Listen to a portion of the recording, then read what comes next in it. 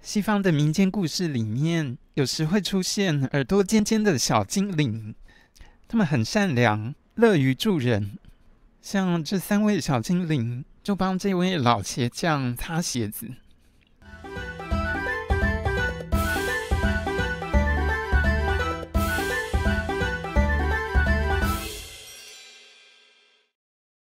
有学者认为，这些角色的原型应该是罹患威廉氏症的儿童。小精灵它尖尖的耳朵表示他们对声音很敏感，他们也很喜欢唱歌。以上这些都是威廉氏症患者的特质。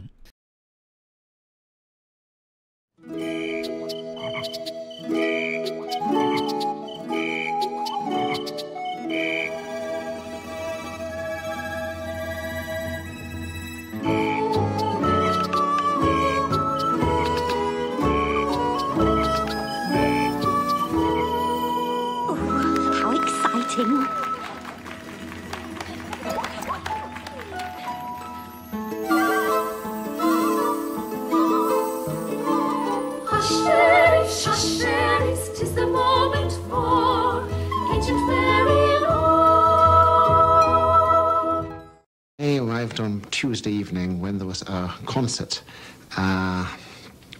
and just as soon as it began, everyone there responded to the music.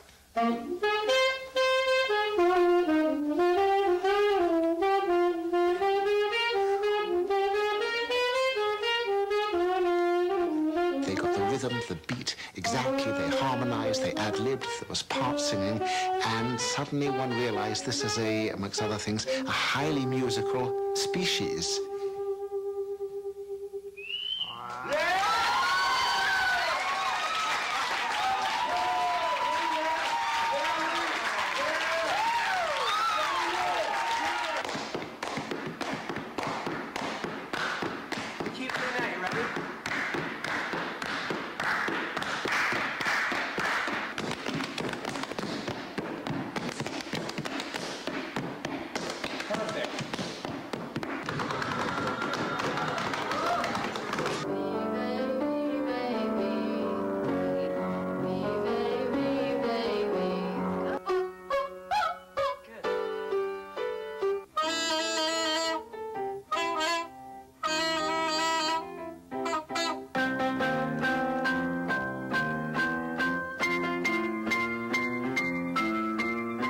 She wasn't talking to me every single time I feel so lonely. I find myself not wanting to say Williams syndrome. I want to say Williams people. They do seem to me a people with an identity of their own, which is different. Gloria is one of the most accomplished, if not the most accomplished, person here in terms of a trained voice and a sort of self-confidence as a performer, although everyone here is a natural performer. Don't throw bouquets at me. Don't please my folks too much. Don't laugh at my jokes too much. Gloria has been the center of my life, no doubt about it. She's a very special person. I feel she's a gift. I call her a national treasure. She comes down the stairs singing. And you take that on a blue Monday, you know, it's raining, it's miserable, it's been raining for 3 weeks. And here comes Gloria down the stairs on Monday morning singing. So I say everybody should have a Gloria on a Monday morning.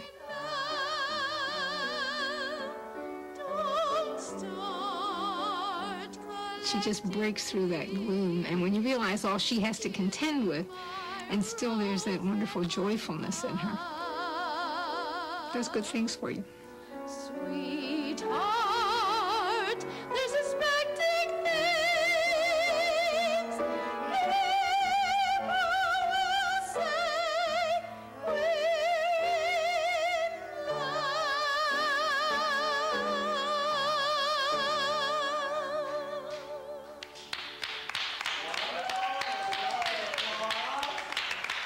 Gloria actually sings in 23 languages. Tagalog, Hebrew, including English, 22 foreign languages. and French, and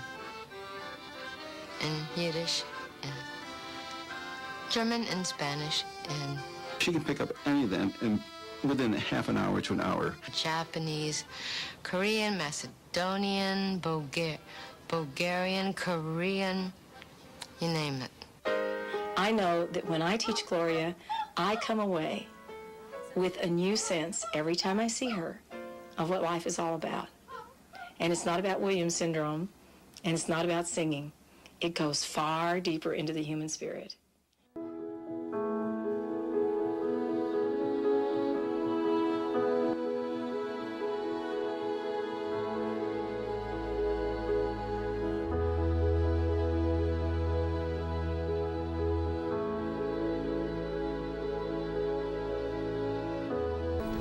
Most people with Williams syndrome love interaction, they love engagement, they love to catch your eye and get a smile, and I almost feel like that's candy for them. It's like, oh good, I caught another smile, or like someone fishing, I caught one and it felt so good.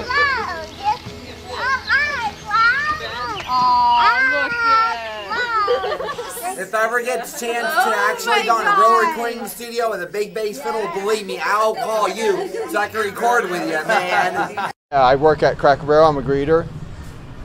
I bet you're good at that. I am. I always take people to their tables and I make everybody happy. I heard nice compliments. The bosses are very happy and I make everybody happy. I'm a happy man for the rest of my life. Williams people are very musical. They love music, they love arts, they love dancing, so that's a very cool thing about Williams syndrome. I think there is something special about Williams syndrome and music in a couple of ways. I mean, so many people with Williams syndrome have intense emotional responses to music, intensely happy. So I just think a lot of people with Williams syndrome feel music more emotionally. 威廉氏症是一种遗传疾病，患者的第7对染色体的这一段有缺损。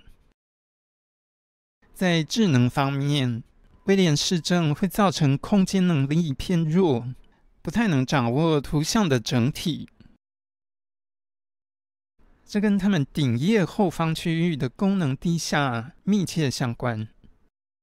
这张图的蓝色区域是威廉氏症比较弱的脑区，而橘色是比较强的部分。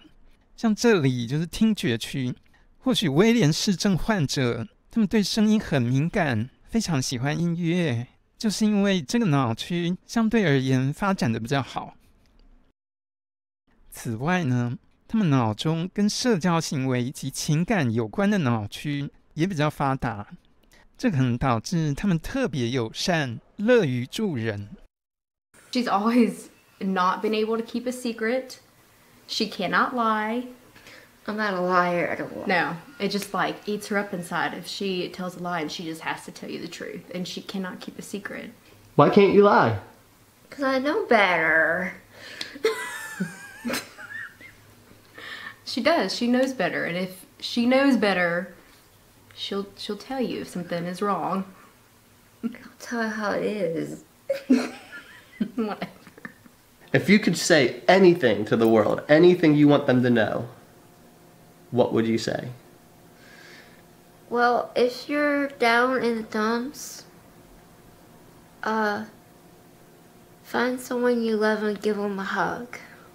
That will make you feel a lot better. She used to run up to anybody and want to give them a hug, and say, "I'm Alexandra and I have Williams syndrome," but we've kind of had to teach her that you're not supposed to do that. It's a big no-no. Yeah, that you're not supposed to do that. Because not everybody likes to be run up to and get a hug, huh? Mm-hmm. Yeah. I love hugging people. I don't know why, but I do. Is it a good way to express to somebody that you care? Mm-hmm. Why did you want to hug everybody? Because I'm a very nice girl and I would be... I know how to be more careful now. When you're a small, cute little girl, it's cute, but we've had to teach her that when a grown woman comes and just randomly hugs you, it's not always that cute, and people don't like that. But she learns really fast. It hurts my jaw sometimes. I smile too much. Why are you smiling so much? I don't know. Is that a good thing? Mm-hmm. Yeah, it's a good thing. I hope I smile too much too. My husband joined the Navy, and so I moved to Virginia. So we still see each other, just not as often as we did. If you had one wish, what would it be? For her to come home and stay home for good. Why do you want that? Because it's hard when I live with my mom, and sometimes I feel like I'm the only one there. We literally do everything together, go shopping together, to the grocery store together, watch TV together. So it's hard to learn how to do those things on your own.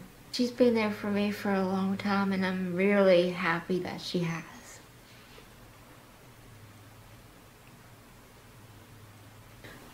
Don't cry, Victoria. 19世纪画作中的小精灵有微笑的嘴巴，这种脸部特征在威廉氏症儿童身上也可以看到。或许每一个人的脑中都有这个体贴又善良的音乐小精灵。